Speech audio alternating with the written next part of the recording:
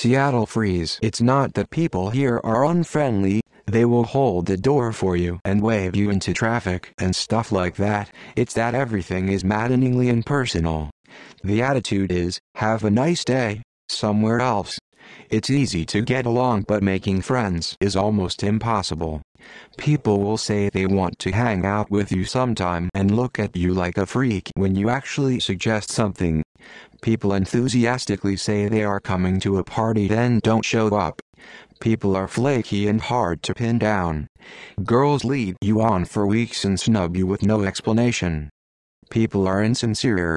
Norms of social interaction don't apply here. Most people don't like or dislike you, they're totally indifferent. Every interaction will be maddeningly superficial. Seattle freeze. I was a popular guy at my high school in another state. I had plenty of friends, dated regularly, and was outgoing enough to make new friends easily at parties. I went to college in Seattle and didn't make a single friend for over 6 months.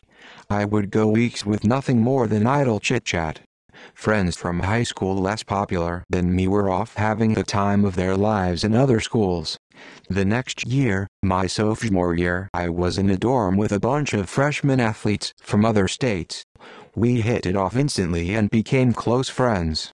We threw our own parties, we helped each other with schoolwork, we would hang out and just enjoy the company. I dated one of the hotter girls. It was a normal college experience, and only because there were enough people from out of town who actually wanted to make friends. Every single one of the people I know who relocated here from another state will tell you it's hard to make friends here.